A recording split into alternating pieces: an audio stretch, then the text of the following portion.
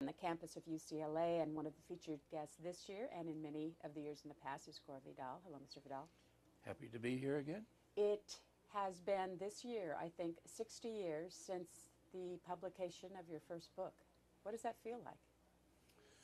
It feels old. It's everything they say about age is true. I turned 80, and I thought I could just, kind of drift through it, pretend it wasn't there. You spend a lot of time talking to doctors. Why, I don't know. They're not terribly interesting except on what they think is wrong. And then you come back a year or two later, if you're still here. They say, our treatment for diabetes, and it was such a mistake. We didn't realize that. And I said, well, that's the medicine you gave me for 20 years. Oh, yes. No, I didn't mean that. What I meant was, I try to remember everything they tell me to take and perhaps not take them. Do you find that whole process frustrating? Yeah, but I think age is meant to be, so.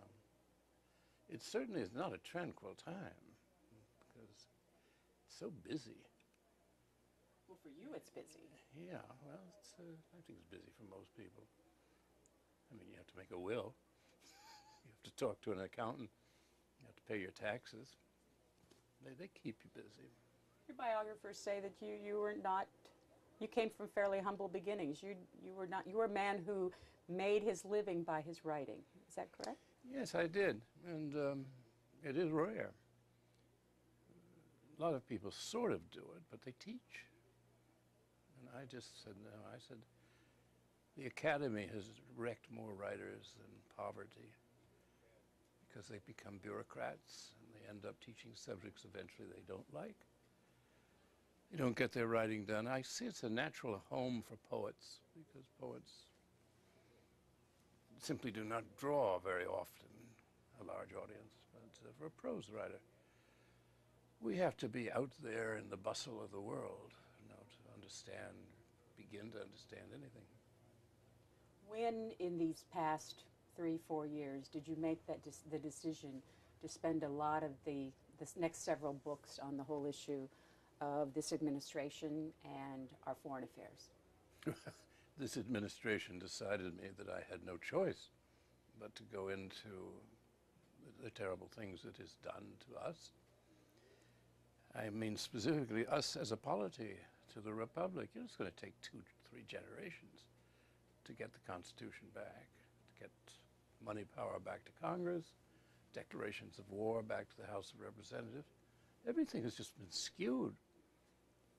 And the media is so poisonous, and they are almost spokespersons for this administration. Every time I'm a wartime president, I'm a wartime president. Well, why doesn't somebody say you're not one? There is no war. Yes, you get us into military messes, which you don't know how to handle. But for a war, you need another country. You need a declaration by the Congress. And you need, a palpable enemy. War on terror, that's a bit like war on dandruff. It's an abstract noun. It's far too abstract. Well, instead of stopping him in his tracks, anything the administration says, and this is what is so startling, having lived in and around politics for 70 years now. And run for Congress yourself. Yes. I've never seen such an unquestioning media. Whatever the president says, they repeat it because you see he's the president. Well, suppose it's a lie, and you know it's a lie. These journalists are not dumb. And their editors are not dumb either, but their editors may be following a different drumbeat. And you see that as different than 20, 30, 40 years ago, different administrations? Oh, yes. Franklin Roosevelt, and I was brought up as a kid when he was president, he knew exactly what he was doing. The journalists liked him. The publishers hated him. So every publisher was against him, and every journalist was undoing his publisher with these stories. And that's how he got a balance out of it. We have no balance now. I don't know a single journalist who takes seriously, except those weirdos on Fox News. But except for them, I don't know anybody who really likes what Bush is doing with Iraq and Katrina or not doing. So they complain, but then you look at the newspapers, well, where's the story? Congressman Conyers went up to Ohio. He's ranking Democrat in the Judiciary Committee. He did a report on how the election was stolen in 2004 and that the real winner was not Bush. He wrote a report on it, very good one. To be helpful, I wrote a preface for him. And since I'm in and out of the internet nowadays, I thought, well, something was going to happen. This is devastating.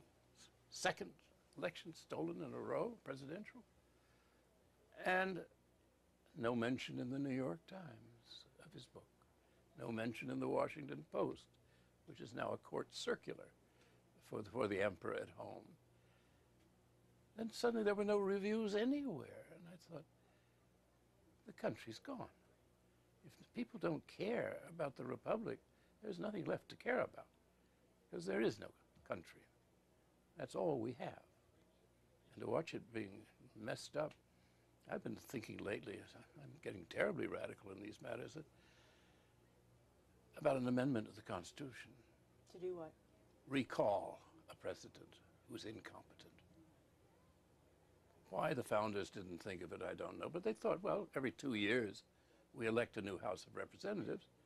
They didn't realize between gerrymandering and spending billions and billions of dollars to re-elect the same people over and over again, that there was no chance of the people's voice being heard. They could just keep tight control over them. So we need a recall of some kind. And even at times, you know, I wonder a bit about the sanity of some of these people. Take on Iran now, just when we're sinking in Iraq, it's worse than Indochina. No. And where are the voices against it? Every now and then there's a little demonstration. I spoke out here on the famous February before the 9/11, before the Iraq invasion. We had about 100,000 people somewhere between La Brea and the very end of that section of Hollywood Boulevard. I was on a platform. I could see all these people up there. The LA Times, which is generally a pretty good paper about reporting these things, nobody there. Somebody cheated them at the paper and ran a picture of us all. So you saw a picture of 100,000 people snaking all the way up from La Brea. And then the story, which completely contradicted what we saw. But you can't always count on, you know, a makeup man. You had briefly mentioned those years you were growing up. I want to take you back there because I want you to tell the story about reading to your grandfather. Well, he was blind at the age of 10 due to 2 separate accidents. Small town in Mississippi. And he insisted not on going home for the blind. He went to law school with a cousin who read to him. And this was in what period of time? This would be 1880s. Mm-hmm. Then he went west, and we had lived in that part of northern Mississippi where the Chickasaw tribe had been, and the Chickasaw tribe had moved into the Indian territories of the west in what is now Oklahoma. So he went out there and became their first senator and brought the state into the Union in 1907 and served until 1937. So he had a house in Rock Creek Park, and I spent most of my time until I was 17 and went in the Army. I read to him. That was the rent I paid. And of course, he was giving me a great education. I not only did the congressional record, but I was the only 10-year-old who understood bimetallism and numerous other things about the Republic. And he was very good on Roman history and so on. So you would discuss this after you would read to him? I exacted my price too. And he liked, I said something to the, I've just been writing about it. I've done a second volume of memoirs. And I asked him about being blind. I would love to quiz him. I said, when you dream, do you see things again? Well, he said, now that's an interesting question. And he's thought about it for a couple of days, and he said, I see things that I saw before I was blind. I I said, you know, colors, can you imagine colors? He said, yeah, I see blue sky, I see green grass, but I don't know what my wife looks like. I don't know what my children look like, what the other senators look like. So what is it? He says, well, they're voices in a hall. That's about it. So I plumbed him. I don't know, he's very good about radar. That was invented by the Brits during the Second World War. He said, every blind man knows about radar. As you walk toward a wall, he always would put his hands out in front of him. As you walk toward the wall, you can feel the sound waves bouncing off the wall onto your hand. And you can figure out distances. So we had some fantastic conversations, which I've been recalling in the memoir. You're writing that now? I'm finished. It's out in November. Out this coming November. This coming November, yeah. What's in it that we don't know now? You Anything? Have to read it. It's a lot of things. It's the last 40 years. Palimpsest was my first 40 years. Right. This is my second 40 years, and I promise there will not be a third. I've looked at the actuarial table. 1948, The City and the Pillar. Did you ever dream that it would change that it would change the way that people looked at your writing? Oh, yeah. You knew that it was going to have that impact. I was a political child. You know, I knew about public opinion, which most writers don't know about when they start, certainly. No, I knew it would be lethal in many ways, and it was. New York Times would review in the daily paper, set in my next 7, 8 books. Luckily, the Brits did, and luckily then I made my comeback with Julian, and they had to review. But, Simply because it was about homosexuality? Yep. Oh, they were vicious, the homophobe. Look at the attacks they used to do on Tennessee Williams. That was more Time magazine, but they were in charge of trashing Tennessee. No, it was a venomous time, and it's always there, you know. Nothing to fret about. Does today's gay community understand that period? I don't know much about it, you know. I read things occasionally. I meet people. A professor in Melbourne, Australia, has written a book about me, whose name I can't remember, but his name is Dennis Altman. He wrote a good book on Foucault, and he's written one on me and what changes he feels that I have made in the American imperial system. But I don't see any great change in attitudes. If anything, there's a kind of desensitizing on every issue. Forget that. Just there isn't much feeling. There's not much empathy for anybody or anything. Look at how they got away with Katrina. You know, that was even in Italy, the people were sorry for the African Americans who were abandoned to the waters. Is there a period in your life where you think that your writing did change people's ideas or thoughts or opinions about something? Well, that's why you write. I have no proofs that they do, no. But it's why I turned essayist, and luckily, just as I was turning myself into an essayist, the New York Review of Books got started. So I've been writing for them since the first issue. Yeah, you do change. I mean, I took 2 writers that Americans had never heard of, and to the extent that they had, they were not popular here. They weren't read. One was Dawn Powell, wonderful woman from Middle West, and the other was Italo Calvino. I did long pieces on both of them, and they're all in print, and they're bestsellers now, and they're making movies out of them. Poor things, but anyway. Yes, I feel I made a great influence at that time. Changing laws, you know, you have no idea what you contribute or subtract. What do you have left to do? What do I have left to do? Well, I am now an ancestral voice prophesying war. And I think that we are on the edge of the abyss. I think these fools are going to go ahead and attack Iran. And With that, the Third World War begins, and this country's going to be destroyed.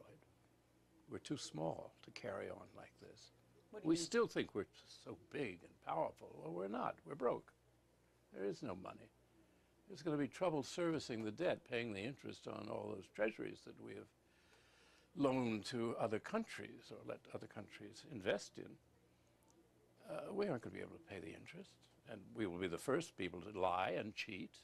We're so used to the mendacity coming from our government. They'll say, oh, we're doing it to restore democracy in the world, so we're not going to pay off what we owe. So we owe $2 or $3 trillion. We're not going to pay it. We declare a moratorium for the United States of America because we're superior to every other country in the world. People should be glad to be living in the same world with us. That's enough for them, isn't it? To look at our wonderful television, our wonderful movies, and our food. You seem unhappy about it all. No one rejoices to see his country die. And I've listened to the death rattle for some time now. Just as you think they can't push it any further, they push it a bit further. It's greed. It's get money for themselves, their friends, jobs, the sense of being somebody. Simultaneously goes along with an ignorance that is just startling. You can't blame most American presidents for not knowing much about economics, but they should know something about history and politics, and these people know nothing about anything. And everybody knows they don't. The main word, I've been studying the cephologists, and the main word that's coming along is incompetence.